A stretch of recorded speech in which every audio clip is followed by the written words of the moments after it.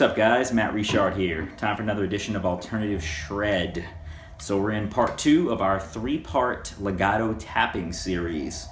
Legato tapping. We learned in part 1 how to take our basic C major scale and apply the legato tapping concept where we swap the third finger of the 3-note sequence with a tap.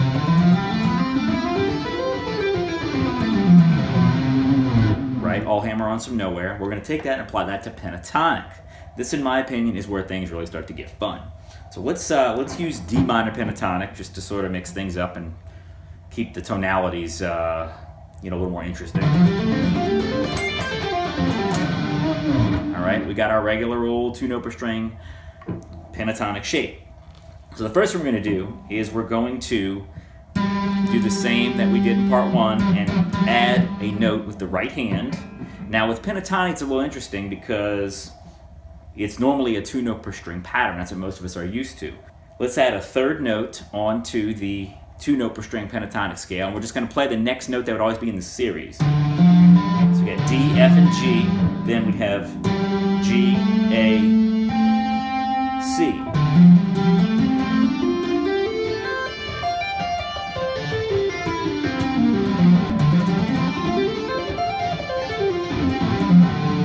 Right now, what happens here is it gets a little interesting. We get some unison notes, but that's okay because that's actually kind of cool.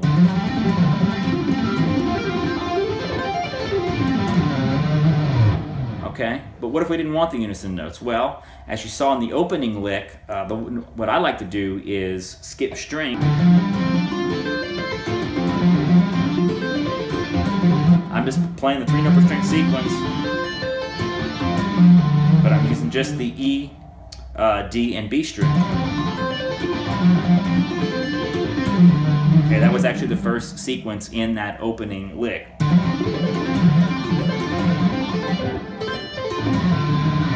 Okay, the next step that I also used in the opening sequence is to take it up to 3-note per strings, which is normally that's what we did in part 1.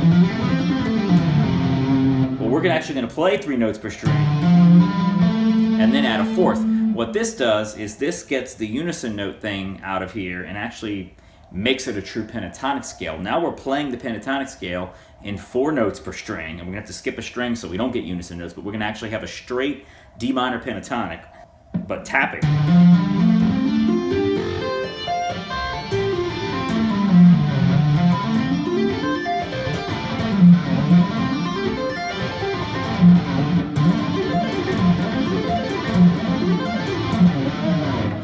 Okay, that's one of my favorite licks. I have a bunch of permutations to that thing that we'll sort of go through as we go through these lessons, but that's one of my favorites because it really starts to not sound pentatonic anymore. I mean, it certainly still has that flavor, but it's very arpeggio sounding. You can also play pieces of it like that. I like to just ascend and just change the top note. That has a real cool sound. You can certainly mix it up. That opening lick was basically this. I played the 3-note per string version first.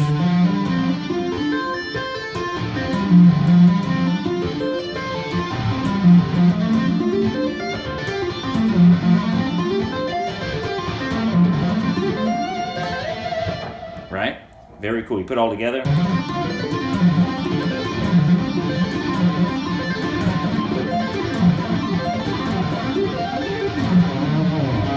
Right? Get some really, really cool stuff happening. So play around with that. Again, we're taking plain old D minor pentatonic, adding a tap,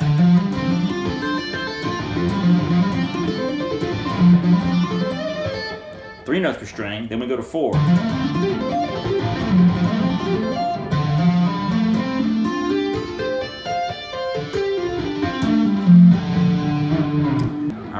So work on that, have fun with it, get the pentatonic thing down, work on the 3 and 4 note per string version, and in the next lesson we're going to take it a step further and sort of combine these ideas, and we're going to add some more fingers on the right hand. So it's going to get really, really fun. Look forward to doing that one with you guys. Again, Matt Richard. Make sure you subscribe to the YouTube channel if you're enjoying this stuff. And I will see you guys for the next lesson. Peace.